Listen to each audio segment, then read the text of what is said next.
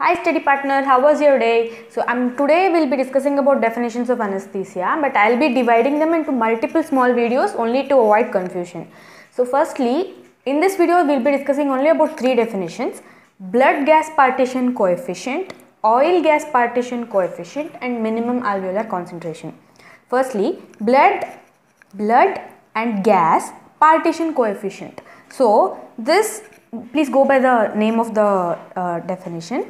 So blood and gas, so concentration in blood divided by concentration in gas. So this is blood gas partition coefficient. So there's nothing to remember in this. All you have to do is derive from the definition itself. Yes, for those who want extra marks, this is also called as Ostwald coefficient. I hope that's clear in the video. Ostwald coefficient. Okay. So concentration of anesthetic gas in the blood divided by concentration of anesthetic gas itself. So this we know.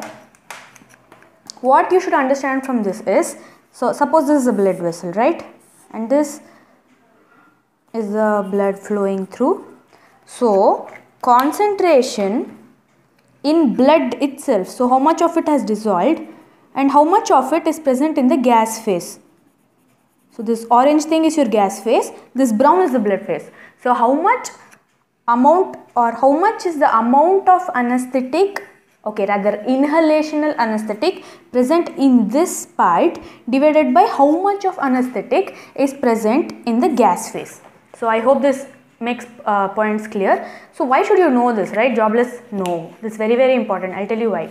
Suppose you take some anesthetic and majority of the portion gets dissolved or gets resolved or gets resorbed in the blood phase, and there's hardly anything remaining in the gas phase. So what will happen? You have to keep waiting till the entire blood phase gets saturated, so that after some time some of it might dissociate from the blood and enter the gas phase. So I'll make a bigger diagram. This is your blood phase and this is your gas phase, right? So if something dissolves more in the blood, so you have to keep waiting till it completely dissolves, so that there is no more space remaining for it to dissolve in the blood phase. So later, after this it gets saturated, the entire some of the anesthetic gas will start forming in the gas phase. Okay. Vice versa, if it is not very good at dissolving in blood, so what happens? It hardly dissolves in the blood, and majority will remain in the gas phase. So what is the advantage?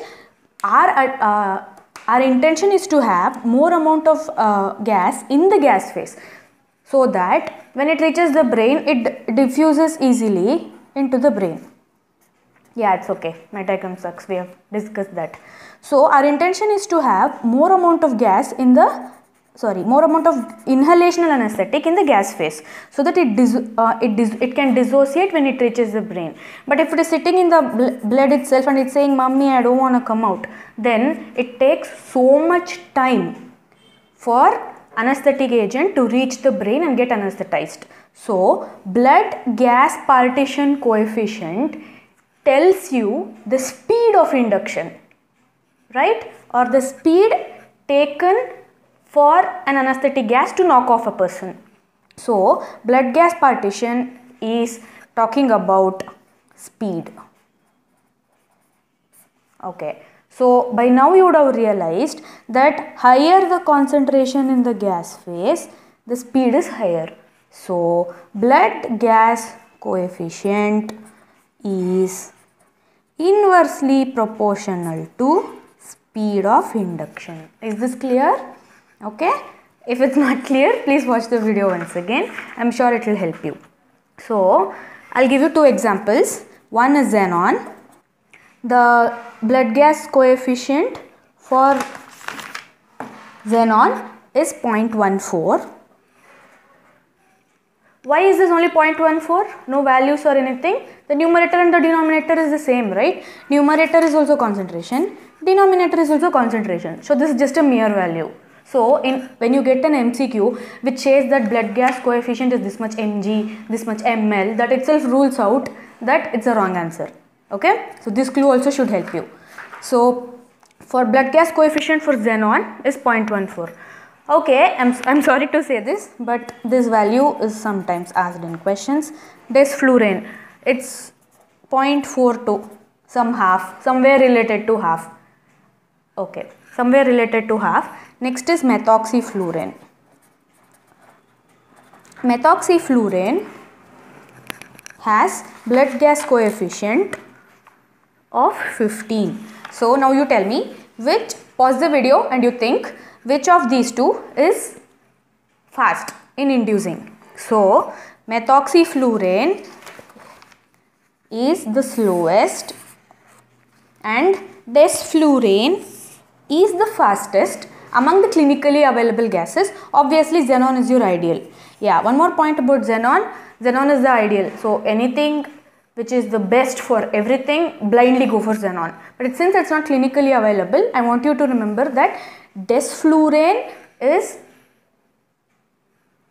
the fastest and methoxyflurane is the slowest based on blood gas partition coefficient. Okay, so now this part is clear. So I'll go to the second part of the definition, that is oil gas partition coefficient. What is oil gas partition coefficient? We don't know what it is, so we'll derive by the name of the definition. So oil mein how much, gas mein how much, that's it. So partition is a line. So concentration in oil. So they have chosen olive oil as standard. So concentration in olive oil divided by concentration in gas. So olive oil is obviously an example of lipid. So by getting to know the concentration in a lipid, you are able to judge or you are able to decide its lipid solubility. So if it is lipid soluble, it attains more concentration in olive oil compared to that of its concentration in gas. So how is this helpful clinically? So clinically what happens, this is your blood vessel and this is your brain. Okay, so what happens here, your blood vessel is getting the anesthetic gas. I'll maintain the color code. So now what happens, this anesthetic agent was not liking blood. So it was staying away and it was staying in gas. It was staying in gaseous form. So now what happens, this sees a lipid. And it also sees lipid everywhere else in all possible membranes and all tissues. So this highly lipid soluble anesthetic gas easily diffuses off along the lipid membranes. So what does this conclude? How is this helpful clinically? If an anesthetic agent is more lipid soluble, very less amount is enough to produce anesthesia. If it is not lipid soluble, so what you have to do, you have to give more and more gas. You have to give more and more gas so that it gets concentrated so much and it cannot wait anymore, right? So the gradient becomes too much and later it starts diffusing inside. Okay, so oil gas partition is therefore related to amount of drug required to produce anesthesia. So what does amount of drug mean? Amount of drug is nothing but potency. Yeah, potency is the minimal amount of drug required to produce a certain effect, and in this case it is anesthesia or knock out the person. So blood gas partition coefficient helps in to determine the speed of induction, and oil gas partition coefficient helps to determine the potency of the drug. Now this olive oil concept, we apply it on human subjects, and that the extended concept of this olive oil or oil gas partition coefficient is your MAC, that is minimum alveolar concentration. So what is minimum alveolar concentration is with how much less amount of drug can you produce anesthesia. So minimum concentration of the anesthetic agent required to knock off a person. Okay, just remember like this, it actually is required to produce no response to any noxious stimuli or any surgical incision in 50% of the subjects. Okay, so it takes about, like, let's say if this much amount of drug was sufficient to produce anesthesia in 50% of the subjects. So that is MAC. Okay, for those who want more advanced concept, I would like to tell you there is something called as MAC 50 and MAC 95. So MAC 50 is amount of drug required to produce anesthesia in 50% of subjects, and MAC 95, it's very simple, amount of drug required to produce anesthesia in 95% of the individuals. Obviously this has to be the same, right? Like, but sometimes not all of us react similarly, so we go by the normal distribution curve. So there are some of us who require slightly more amount of drug. So I want you to remember that MAC 95 is usually 1.3 times MAC 50. So this means that already 50% of people are responding well to the anesthetic drug for a small dose, and in remaining 50% who are not getting anesthetized with that very small dose, in that 45% so overall 95% of them generally.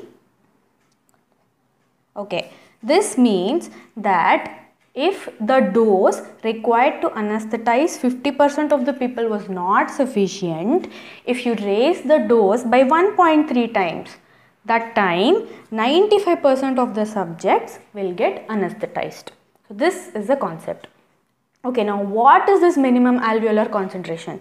So this is again very simple. So this is your blood vessel that is carrying your anesthetic gas, and this is the brain.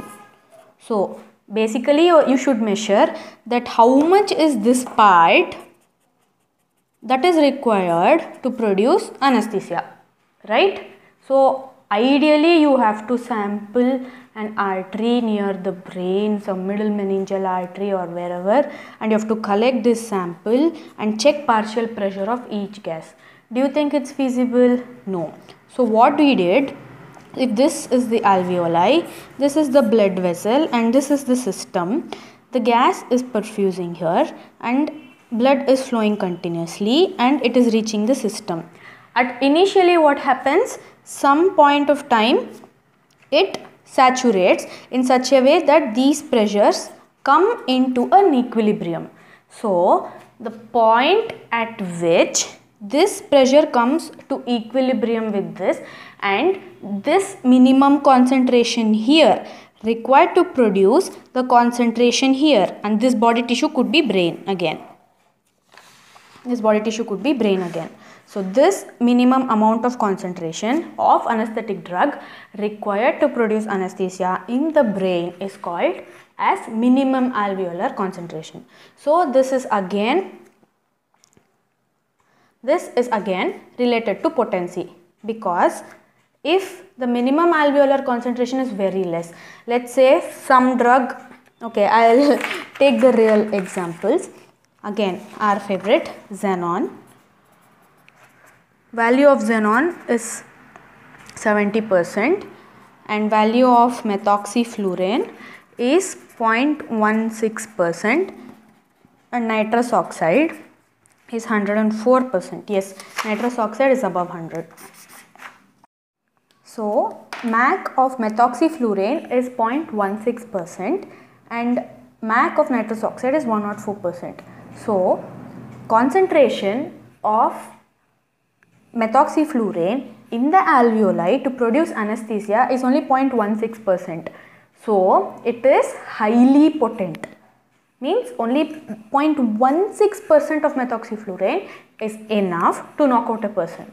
But concentration that is to be achieved by nitrous oxide to produce anesthesia is 104%, which means amount of drug required is very high, so it is very less potent. Therefore, MAC talks about potency, and MAC is nothing but it is based on your oil gas partition coefficient. So as you know, lesser the MAC, higher the potency. Therefore MAC is inversely proportional to potency, or rather potency is inversely proportional to MAC. So please remember that in clinically available inhalational anesthetics, MAC is highly potent and nitrous oxide is the least potent. There will be one more, there will be part 2 of these definitions in anesthesia as well. So until then, keep studying. You are going to do it this time. Never lose hope. Stay confident. So don't forget to like, comment and subscribe. So until next time, this is your study partner signing off.